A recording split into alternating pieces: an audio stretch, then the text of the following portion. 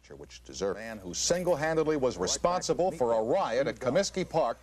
You don't want to be known as a riot. No, I'm ashamed of myself. No, don't be. It's not you. It's the people who ran out on that field that should take the responsibility. I took blame. As a matter of fact, I went home, and after the alleged riot, and I went back home to Los Angeles to my mom's house and had her spank me soundly for 2 weeks. And I enjoyed it. Too, right? Yeah, I enjoyed it. And so did she. And she's now suing my father for divorce, and we're getting married in about 3 weeks, and I'm kind of proud to make the announcement here on the show. What kind of people do I hate here? I got this guy coming on here saying, you know, I got this guy over here. Why do you hate this? Why do you hate disco so much? Well, I can't find a... Can I take this off? Sure, I feel silly sitting here. It's the only reason we brought you here, so, you know, if you want to take it off... Well, I do look good in uniform, and I know you like guys in uniform, and... That's right. That's right. You like you know, my name, this is kind of... I want to pass it on. Coincidental. My real name is Spam, and I changed it to Steve Dahl. Yeah. And your name is Meatloaf, and... Of course, that's not your real name, and you changed your real name to Meatloaf. It's kind of coincidental. Spam, see, that's a meat product, and it comes in a loaf. You're on a roll. It's a little smaller. Yeah. Good, Steve. Let's talk about Chicago. I thought about calling myself Turkey Frank for a while, and change it to Steve Dahl. I hate disco because I can't find a white three-piece suit that fits me off the rack that hangs well, and you got to have one of those. That's exactly the same reason that I dislike disco. And I'm allergic to gold jewelry. Oh, see, and I don't like pina coladas. I'm allergic to coconut. So what does it hold for me? Probably nothing. Nothing. I can't dance. One leg is shorter than the other. He's had a worse childhood than me. One leg shorter than the other one. Have you had lunch with Bill Paley recently? No. I've had lunch with Bill Veeck recently, though. Oh, the guy who runs the team out there in Chicago. Yeah, he was pretty upset with me. And he beat me about the face, too, for a while. And he has a wooden leg. And that didn't Weren't you amazed that 50,000 people turned out to vent their venom on disco records that night? Oh, yes. Yeah, we thought we'd probably get 20 or 30,000, actually. Yeah. And there were enough security people there to handle that many. But they were too crazed, and there were too many of them, and that's where the problems really occurred. Well, listen, it's not where record business was good that week, though. Yeah. They sold like 90,000. Yeah, the record companies, they complain to me. They say, Steve, what are you doing? You're destroying the industry. I said, no, I'm not. They buy rock and roll records, and now they buy disco records, too, to blow them up. They love it. As a matter of fact, I have some here tonight. I thought we could... Would you like to break one with me? Can we do this? You can do anything you want, Steve. I got no, I like staying alive. I can't help it. I like staying alive. Oh, come on. No, you can't say that. So you can't like any of them. No, I like staying alive. You're going to hurt your rock and roll record sales. No, I like staying alive. Staying alive. The courage of your convictions. Remove that record from Meatloaf's hands and smash it into a million pieces. Go ahead, break it. Get it out of your system now, Steve. These guys are friends of mine. You're in trouble. These guys are friends of mine. You're in trouble. The Village people, they're friends of mine. And I did, listen, her real name is Gaines. You know that? I did hair with her sister Linda. I mean, how... Wait a second. Hold it. Is that a brand new record? Hold it. This is $12.95. Come on. I got a receipt here. I need to talk to somebody about this, too. Is this a production expense that I can get there are reimbursed a lot of people for? who would like to have this record. We don't want to just break it into a million pieces. There are kids in India that want Bee Gees records. I know. I've seen that. Sally Struthers talks about it. Please send your disco records to India. Yeah, they trade them for food there. I do it right on my head. It's very simple. It's just a... And actually, you know, to get serious for a second so the entire country doesn't think I'm a raving idiot. My parents are watching tonight. Really? It's not so much the music that I dislike. It's actually the culture, and we're a rock and roll station, the Loop is, in Chicago. It's true. Hardcore rock and roll station, and it's actually quite intimidating to our audience, to myself, to most rock and rollers, because you have to look perfect. Your hair has to be beautiful, and...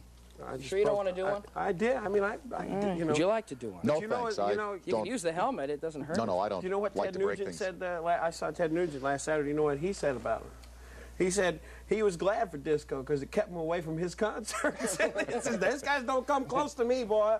They stay away from me. Well, it's actually gotten out of proportion, you know, because New York, the media centers, and Los Angeles are so into it now. And the trendy ad men go down to Studio 54 and put on a dress and say, hi, let's have a good time. Sailor? Pretend they're Margaret Trudeau.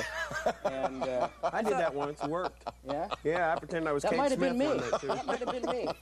I went through Studio 54 singing, God bless America. You know, Ethel Merman has a disco album out now. Yeah. It's very interesting to hear Alexander's ragtime band, Disco. Annie, get your gun, Disco. Yeah.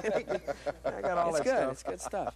But anyway, it's intimidating. We're just trying to put it back in perspective. It's not that important. I don't want to see Margaret Trudeau's face anymore on the cover of anything with her little see-through dress on, you know, or Ally McGraw and doesn't have a bra on, and I'm not interested, you know. You know, they get time. You know, Ally McGraw and now Margaret Trudeau will have to get equal time over this. He asked me to do that. What, equal time? To get him on here. Oh, okay. What is insane coho lips? Oh, that's drug-inspired. You were talking about drugs? Let's talk about them. I don't experiment with them because I don't need to experiment anymore. I know exactly what I'm doing with them now. It's all taken care of. Oh, yeah, one of those, one of those. In Chicago, they have a gang, a street gang. Several, yeah. Called the Insane Unknowns, which I think is an interesting name for a Mexican street gang. You know, somehow in a cosmic flash, they thought, Insane Unknowns. Let's be that. And I took the insane from them, the coho from coho salmon in Lake Michigan, and lips because... Everybody's got them. Yeah, that too.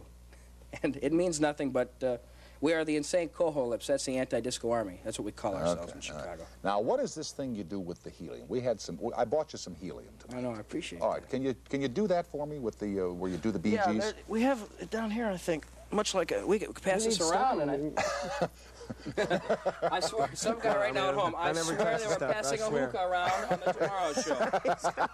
What is going on? I stopped doing that in '69, you know, after I opened to Hendrix. I really did. You know? Yeah, spent all day. Me and Hendrix were backstage doing this stuff while I'm telling you, we were really out there.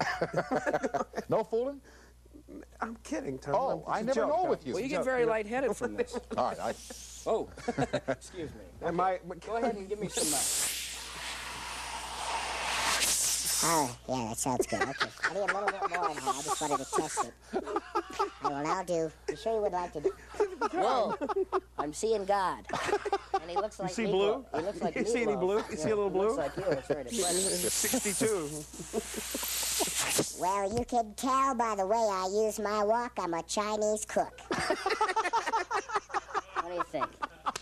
I can't. Would you? I try. No. Hey, no. No.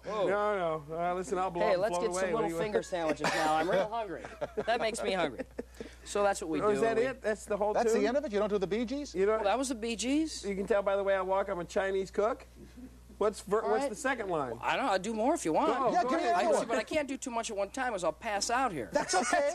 No, I'm The already. show's almost over. already You go down, you go down. It'll be great. Free for all. It'll be great. If you're going to go out on TV. Exactly. Man. I mean, go Chicago. out. You know? Hey, listen, let me ask you a question. Yeah. Do you want to go out on an FM station in Chicago? If you're going to go, pal, you might as well go on 175 big ones coast to coast. You're right. All right, here we go. Here we go. Showtime.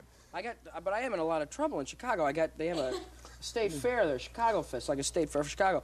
I walk in, I'm just enjoying myself, eating beef on a stick, you know, and walking around.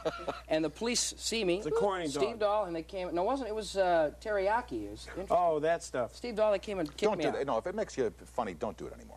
I don't want you to hurt yourself. I really I'll don't. do one more quick. No, don't hurt yourself. Promise. Let him do one I'm more. addicted to it, okay? I'm going to be honest with you.